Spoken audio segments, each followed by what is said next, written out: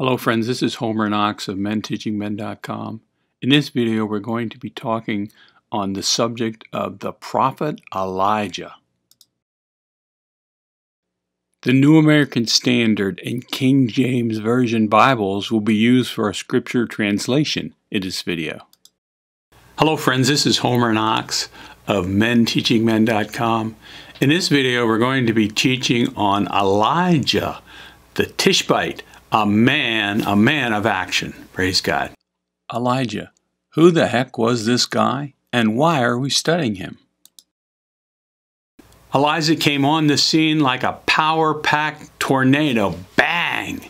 He's the most mentioned Old Testament prophet in the New Testament, 29 times.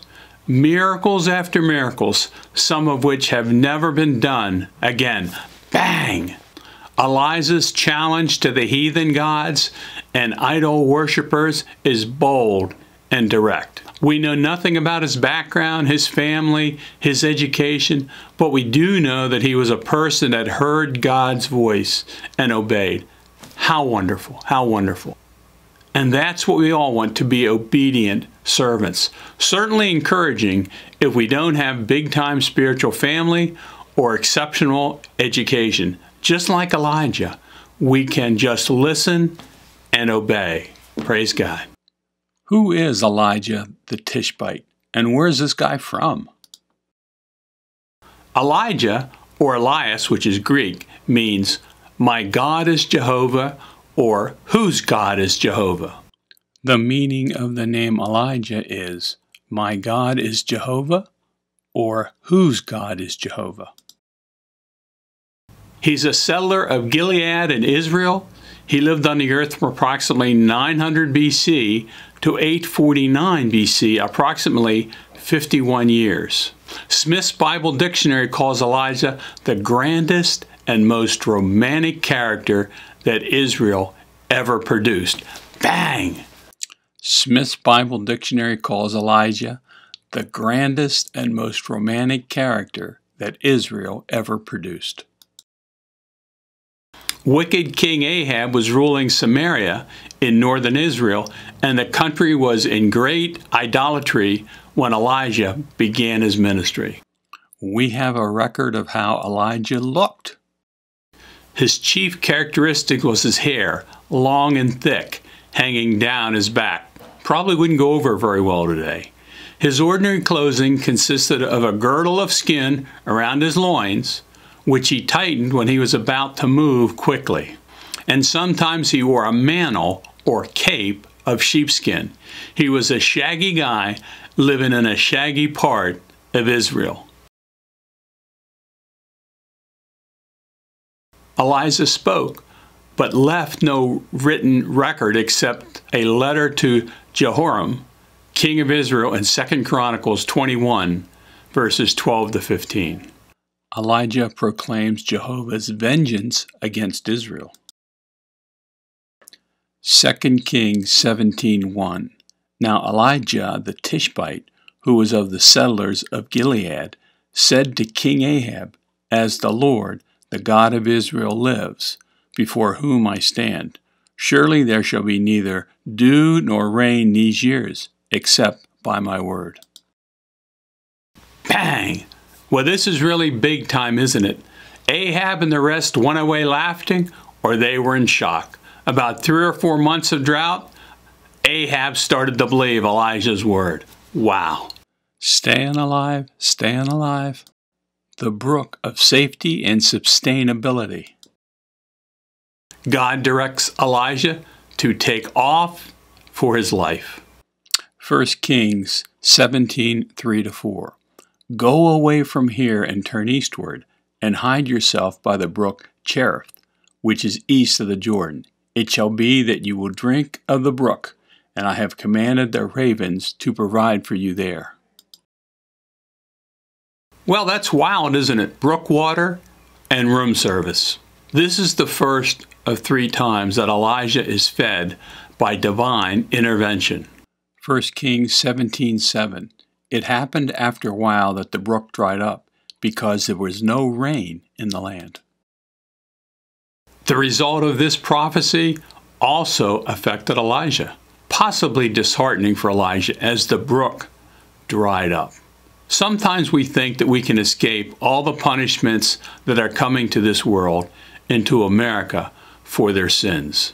Unfortunately, even though sinless, we will have to suffer in many things with the sinner, as was the case with the Israelis in Egypt under Pharaoh and with Elijah at the brook. 1 Kings 17, 8-24, widow of Zarephath. 1 Kings 17, 9. God is speaking to Elijah. Arise, go to Zarephath, which belongs to Sidon, and stay there. Behold, I have commanded a widow there to provide for you. Elijah goes to Zarephath. This is the second of 3 times that he is fed by divine intervention. He meets a widow and he asks her for water and a cake. Remember that there is a drought, no food, no water. Elijah again asks her and gives God's promise for her obedience. The promise is there will be enough flour and oil until God sends rain again. The widow obeys, and then God provides provision for her family according to God's promise. Just a ton of commands from God in the Bible with rewards for our obedience. How wonderful of God. He asks us to obey, and then He tells us what He's going to do if we do obey. How wonderful. The widow's son falls ill. 1 Kings 1:17. Now it came about after these things that the son of the woman, the mistress of the house, became sick, and his sickness was so severe that there was no breath left in him. Even when things are going well, there will be trials and tribulations for all of us. We are not yet in our heavenly home, and our life in this earth, things happen. 1 Kings 17, 19-22. He said to her, Give me your son. Then he took him from her bosom and carried him up to the upper room where he was living, and laid him on his own bed. Verse 20.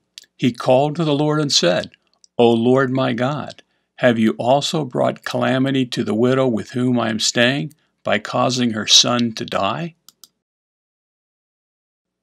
Verse 21. Then he stretched himself upon the child 3 times, and called to the Lord and said, O Lord my God, I pray you, let this child's life return to him.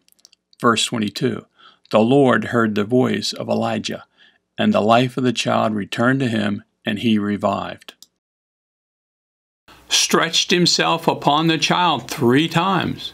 There were 2 other men of God that stretched themselves upon a dead person and prayed for healing, and they were healed.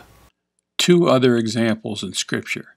2 Kings 4:34, Elisha, dead child of the Shunammite.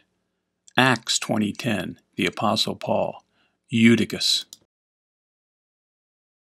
Aren't we glad, aren't we excited, thankful that God answers prayer? I tell my wife that when I'm sick, take me to church so that I can be prayed for, I can be anointed, God will heal. I can also be healed at home as this child was. Elijah prayed for this child 3 times. Sometimes our prayers aren't answered without a spiritual fight. Fighting, besieging, crying out to God for help. Luke 11:9-10. Jesus is talking. So I say to you, ask, and it will be given to you. Seek, and you will find. Knock, and it will be opened to you. For everyone who asks receives, and he who seeks finds, and to him who knocks it will be opened. 1 Kings 18:1-46. Jehovah's victory on Mount Carmel, a fiery battle. We are now in the 3rd year of the severe famine. Things are bad. We have approached one of the most familiar and powerful stories in the Bible. Do you think that other areas than Samaria and Israel suffered from this drought? I would assume the entire earth suffered, as scriptures say, on the face of the earth. It's the same with sin. If I sin, it would affect me and others around me.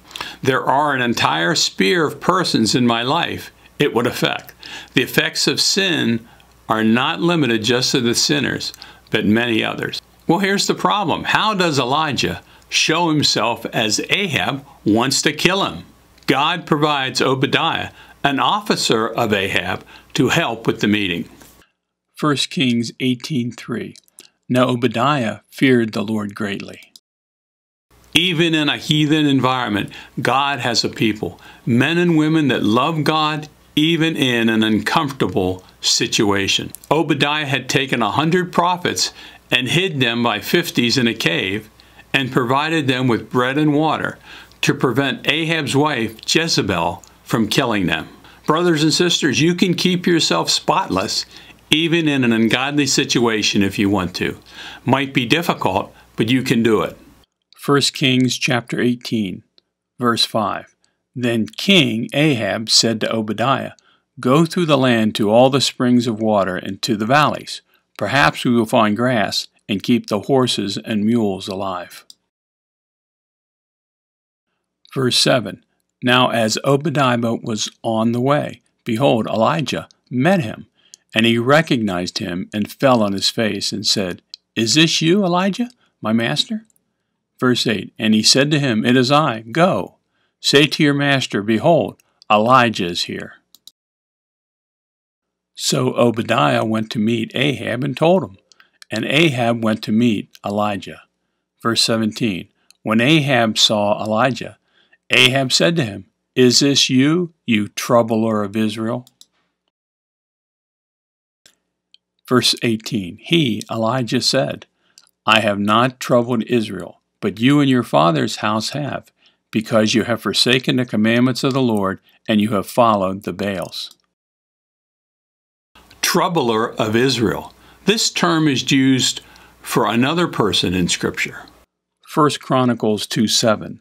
The son of Carmi was Achor, the troubler of Israel, who violated the ban concerning Jericho. Fire from heaven. 1 Kings 18:19. Now then send and gather to me all Israel at Mount Carmel, together with 450 prophets of Baal and 400 prophets of the Asherah, who eat at Jezebel's table. Elijah proposes that sacrifices should be publicly offered for the purpose of determining whether Baal or Jehovah was the true God. God or Jehovah on Mount Carmel. Easy outcome on this one, isn't it? 1 Kings 18:20-21. So Ahab sent a messenger among the sons of Israel and brought the prophets together at Mount Carmel. Elijah came near to all the people and said, "How long will you hesitate between two opinions? If the Lord is God, follow him. But if Baal, follow him." Here's the big question in all of our lives. Who are you going to serve? You can't serve two gods, Jesus or your flesh, Jesus or the enemy. You can't serve two. Make up your mind. As Joshua said, "As for me and my household, we're going to serve the Lord." Elijah is going to give the people an example of God's power and God's love, since God is not going to destroy all these people, just the worshipers, priests of Baal. 1 Kings 18:23. Now let them give us 2 oxen, and let them choose 1 oxen for themselves, and cut it up, and place it on the wood, but put no fire under it, and I will prepare the other ox, and lay it on the wood, and I will not put a fire under it. 1 Kings 18:24. Then you call on the name of your God, and I will call on the name of the Lord, and the God who answers by fire, he is God. And all the people said, "That is a good idea." This isn't the first time that fire from heaven is mentioned in the Scriptures, and it won't be the last. Our God is all-powerful and can do anything. Genesis 19:24. Then the Lord rained on Sodom and Gomorrah brimstone and fire from the Lord out of heaven.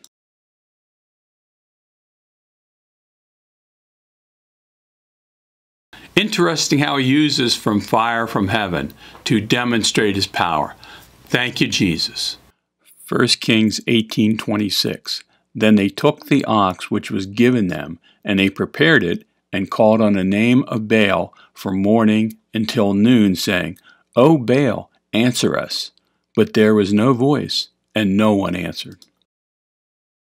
You have to feel somewhat sorry for the many idol worshippers even today, crying out to their God, depending on their God. No voice, no one answered.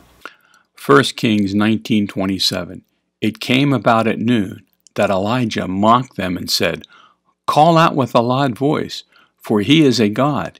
Either he is occupied or gone aside, or is on a journey, or perhaps he is asleep and needs to be awakened. Our boy Elijah is having some fun now, isn't he? Interesting. Ministry can be rewarding, and it also can certainly be fun. 1 Kings 18:28-29. So they cried with a loud voice and cut themselves according to their custom with swords and lances until the blood gushed out of them. Verse 29. But there was no voice, no one answered, and no one paid attention. Showdown time with God. 1 Kings 18:30. Then Elijah said to all the people, Come near to me. So all the people came near to him. 1 Kings 18:32-33. So with the stones he built an altar in the name of the Lord, and he made a trench around the altar, large enough to hold 2 measures of seed. Then he arranged the wood and cut the ox in pieces and laid it on the wood. And he said, Fill 4 pitchers of water and pour it on the burnt offering and on the wood. 4 pitchers of water? Hey, there's a drought here. Elijah asked this be done 4 times. Wow. 1 Kings 18:36-37. Elijah's prayer. At the time of the offering of the evening sacrifice, Elijah the prophet came near and said, O Lord, the God of Abraham, Isaac, and Israel, today let it be known that you are God in Israel, and that I am your servant, and I have done all these things at your word. Verse 37. Answer me, O Lord, answer me, that this people may know that you, O Lord, are God, and that you have turned their heart back again. Look how short a prayer by Elijah with miraculous results. That this people may know. Elijah says, I know. Now I desire that they know. When we become a Christian, we should know that we have been saved by the blood of Jesus. Our sins are forgiven. At some point, we should know that the Holy Spirit indwells us. We should know that God desires us to know Him, and God desires all people to know Him. 1 Kings 18:38. Then the fire of the Lord fell and consumed the burnt offering, and the wood, and the stones, and the dust, and licked up the water that was in the trench. 1 Kings 19:39. When all the people saw it, they fell on their faces, and they said, The Lord, He is God. The Lord, He is God. Just wonderful to see God's work. Just wonderful to feel or see the moving of the Holy Spirit. God is good. Being in God's presence is absolutely refreshing. The confrontation on Mount Carmel was designed by God to show the drought was not merely an unfortunate incident or accident of nature, but Jehovah as the one and only true God. 1 Kings 18:40. Then Elijah said to them, Seize the prophets of Baal. Do not let one of them escape.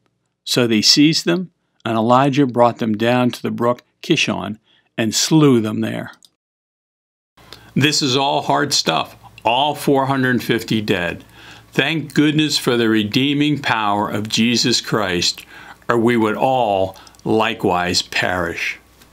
One would have thought that this would have ended the worship of the false god Baal. Nope. The name Baal appears in the Bible almost to the end of the Old Testament.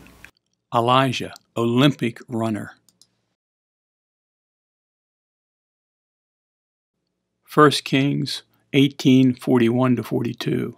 Now Elijah said to Ahab, "Go up, eat and drink, for there is the sound of the roar of a heavy shower." So Ahab went up to eat and drink. After the death of his prophets, we don't see Ahab upset or Ahab threatening, Ahab distraught. Very interesting. 1 Kings 18:42-44. But Elijah went up to the top of Carmel, and he crouched down on the earth and put his face between his knees. He said to his servant, "Go up now, look toward the sea." Verses 43-44. So he went up and looked and said, "There is nothing." And he said, "Go back 7 times. It came about at the 7th time that he said, "Behold, a cloud as small as a man's hand is coming up from the sea." Prayer is interesting. We see God send fire from heaven with one short prayer. We see God sending rain on the earth after praying several times. Sometimes answered prayer takes work, it takes effort. Are you and I willing and able to take the time, the work involved to receive answers to our prayers? I hope you are, and I hope I am. 1 Kings 18:44-46. And he, Elijah, said, "Go up, say to Ahab, prepare your chariot and go down, so that the heavy shower does not stop you." In a little while the sky grew black with clouds and wind, and there was a heavy shower, and Ahab rode and went to Jezreel.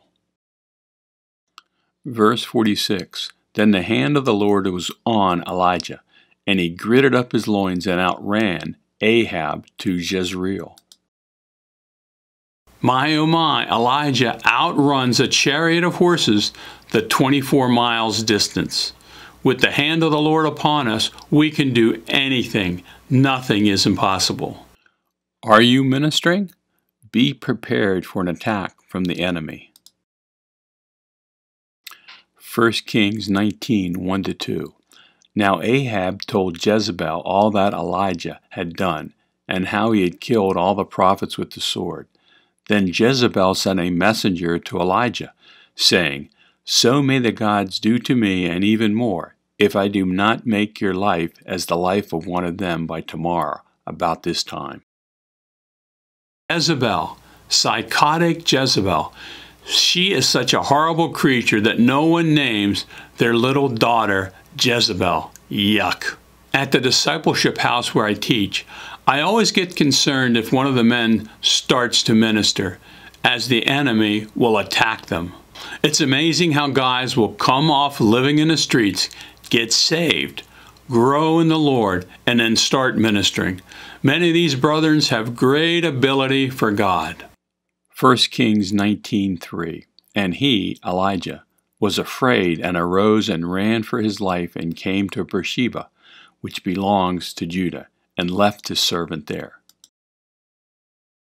Elijah is afraid and runs for his life. What? How can that be? Scared and depressed. Isn't this the guy that just defeated the prophets of Baal? 1 Kings 19:4. But he himself, Elijah, went a day's journey into the wilderness and came and sat down under a juniper tree, and he requested for himself that he might die. Well, brothers and sisters, we can be critical on this, but when we are under great pressure, we can get confused. We might not be able to think correctly. This is the third of 3 times God feeds Elijah by divine intervention. That's pretty interesting. Mount Horeb. 1 Kings 19:8. And he went in the strength of that food 40 days and 40 nights to Horeb, the mountain of God. Mount Horeb is another name for Mount Sinai, where God met Moses. Elijah is the only person listed in the scriptures to go back to Sinai. God's presence was on Mount Horeb. 1 Kings 19:9. Then he came there to a cave and lodged there. And behold, the word of the Lord came to him. And he said to him, "What are you doing here, Elijah?" Can't be good that God is asking him, what's he doing here? It can't be. 1 Kings 19:10.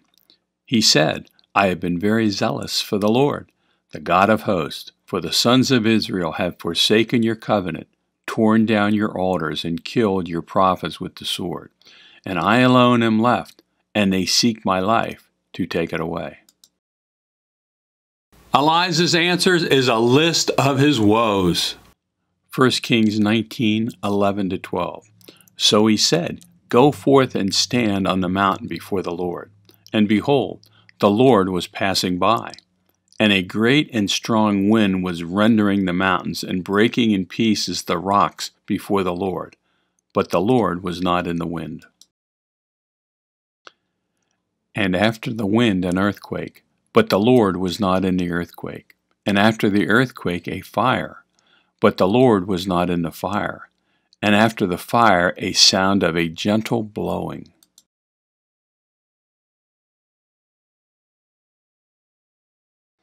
First Kings 19:13. When Elijah heard it, he wrapped his face in his mantle and went out and stood in the entrance of the cave. And behold, a voice came to him and said, "What are you doing here, Elijah?" 1 Kings 19:14.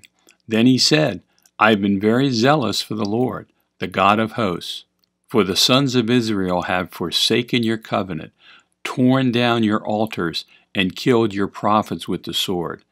And I alone am left, and they seek my life to take it away."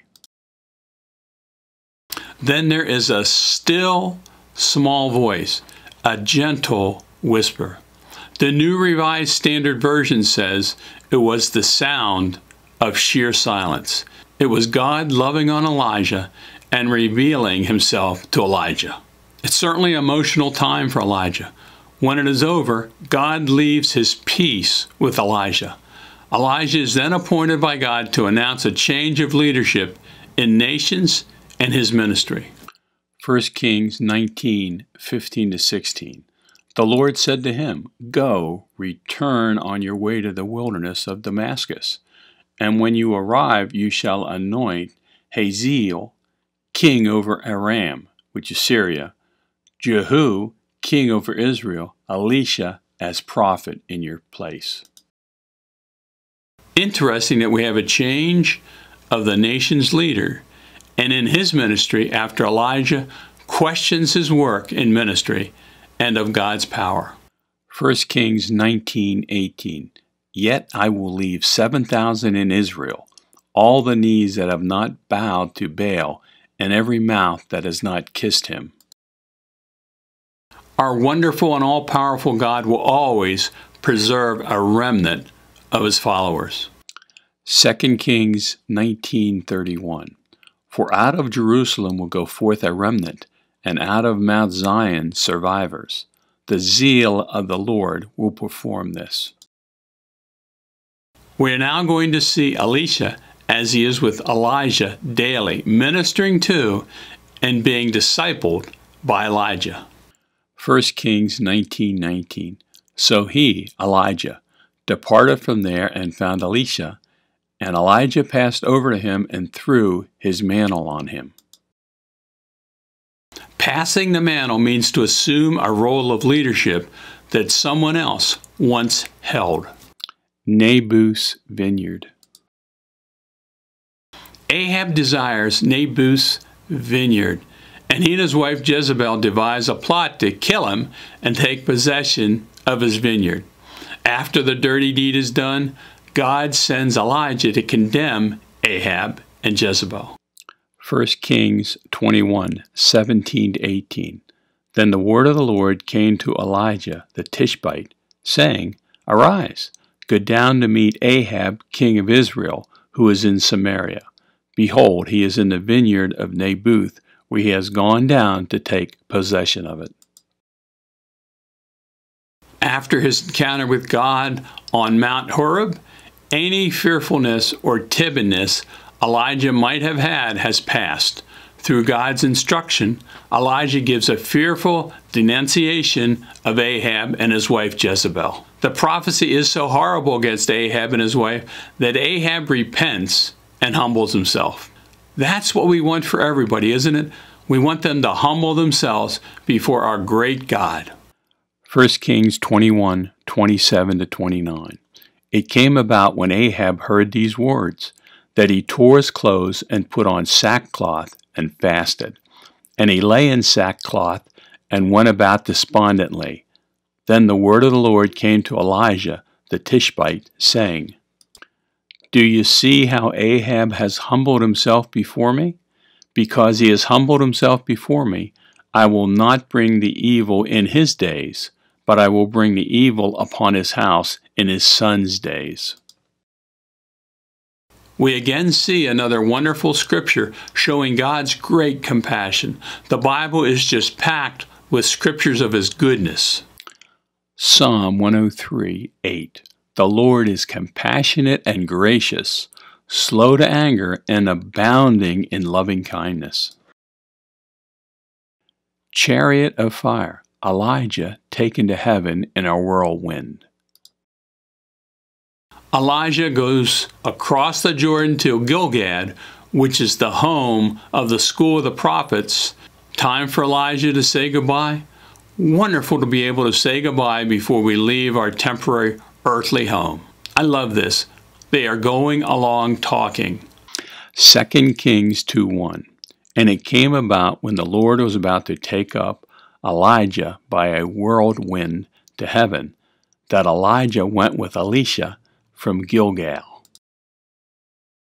Elijah prays for Elisha on his departure. 2 Kings 2, verses 9 and 11. Elijah said to Elisha, Ask what I shall do for you before I am taken from you.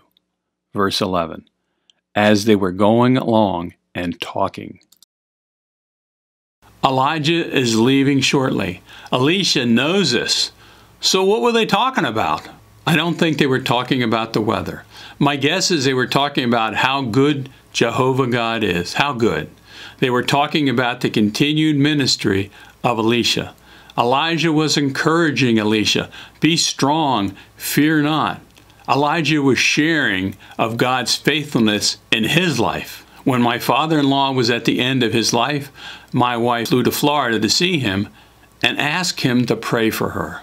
How wonderful to ask blessings from others before one goes to glory. Didn't Christ do that for his disciples at the end? Luke 24:50-51. And he, Jesus, lifted up his hands and blessed them. While he was blessing them, he parted from them and was carried up into heaven. 2 Kings 2:11. Behold, there appeared a chariot of fire and horses of fire, which separated the two of them, and Elijah went up by a whirlwind to heaven. Gone, poof. Elijah didn't die. He left living, and he's still living today in glory. As Elijah left, his mantle fell on Elisha. How wonderful, how wonderful. Matthew 17, verses 2-3. Mount of Transfiguration. And he, Jesus, was transfigured before them, and his face shone like the sun, and his garments became as white as light. And behold, Moses and Elijah appeared to them, talking with him. James 5:17-18. Elijah was a man with a nature like ours, and he prayed earnestly that it would not rain, and it did not rain on the earth for 3 years and 6 months. Then he prayed again, and the sky poured rain, and the earth produced its fruit. I just love that. Nature like ours. Same concerns, same problems, same desires. He was just like us. And most people in the Bible are just like us with the same things we have going. Possibly that Elijah will be returning to earth as one of the 2 witnesses mentioned in the book of Revelation. Revelation 11:3. And I will grant authority to my 2 witnesses, and they will prophesy for 1260 days, clothed in sackcloth. Malachi 4:5, last Old Testament book of the Bible. Behold, I'm going to send you Elijah the prophet before the coming of the great and terrible day of the Lord. Elijah is named 29 times in the New Testament. First is connection with John the Baptist. The second is at the Transfiguration. The third is at Jesus' crucifixion. The fourth is Jesus compared with Elijah. The fifth, Elijah miracles limited in who they assisted. The sixth, Elijah with a nature like ours. And the seventh, Elijah pleading with God against Israel. In conclusion, what can we say about Elijah? Well, let's look at his miracles, his interactions with others. Review of Elijah's miracles and interactions. Number 1, he divinely was fed 3 times. Number 2, he was a fearless reformer. Number 3, he rebuked kings. Number 4, he was mighty in power. Number 5, he was discouraged. Number 6, he was not infallible in judgments. Number 7, he was divinely honored. And number 8, he was a miracle worker. Finally, Elijah had a great love for God and great love for his people. And great pastors have these qualities too, a great love for God and a great love for the sheep. Elijah, one of a kind prophet in the Bible. Bang! Thank you so much for watching. I hope you enjoyed this video. I hope it's been a blessing to you and you've learned. God bless you. God bless you. Amen. If you enjoyed this video, please consider subscribing to the Men Teaching Men YouTube channel. Hello friends, this is Homer Knox again. I hope you enjoyed this video teaching. The question I have for you is, are you born again? Do you know Jesus as your personal Savior? If not, why not? Why not? Jesus was born of a virgin. He lived a sinless life. He suffered and died under Pontius Pilate and the Romans. He was buried and he rose from the dead on the 3rd day. He's now ascended into heaven and is seated at the right hand of the Father. There is salvation in no one else, no one else. And so if this has stirred your heart and you would like to receive Jesus Christ as your personal Savior, please pray with me.